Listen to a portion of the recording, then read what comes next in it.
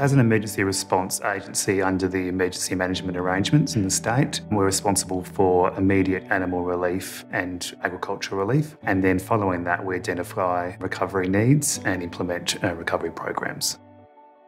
We are the peak body that represents local producers, lots of different industries on the island, a lot of advocacy, talking to government, talking to other peak bodies. As an organisation, Livestock SA was established in 2013, representing the sheep, cattle and goat industries. We've always had a connection since that time with PIRSA representing those producers. In regard to areas of work like this, such as responding to disasters, it just brings the relationship closer together. We partner with industry because they have the critical relationships with the growers in the regions. They understand their needs, and then we can design programs, to address the needs that our industry partners have identified.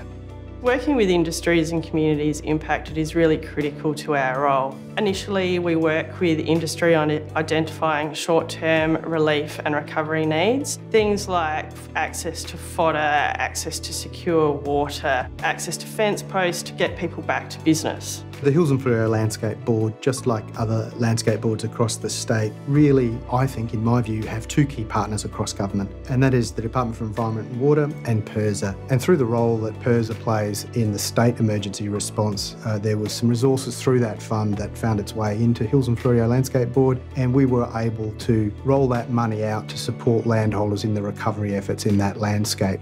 It's an incredibly close partnership. PIRSA's really strong on their work with landholders. We're really strong on our work with landholders. We come to it from slightly different angles. We meet in the middle.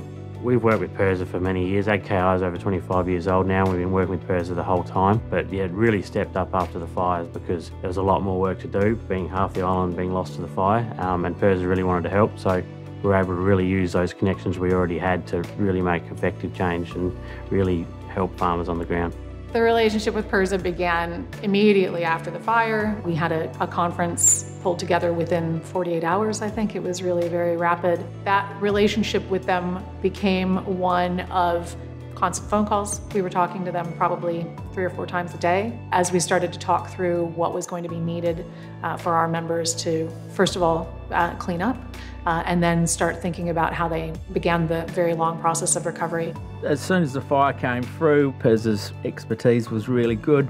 They put fab workers out there and went and called on all the farmers. PIRSA and all other people in investing into Kangaroo Island post-bushfire, the level of community need on every different angle was absolute. And having two government agencies work hand in fist to deliver an outcomes-focused agenda that was based on creating positive environmental, social, economic outcomes, I think couldn't have been more valuable for the community. We've had the opportunity to be quite creative in how we achieve what we think are the needs of our members within this space. It's not just about recovering from the flames or recovering even from the smoke. It's about building resilience ongoing. Working with PIRSA has been great. AKI really, we know everyone and we know what's going on the ground, but we don't have the resources where PIRSA can come in and provide those government resources. It's a really good partnership. Our strengths really work well together. From the outset, I would say this was a really unique partnership. It was very clear that these were people who were coming to us. This was not a faceless government department.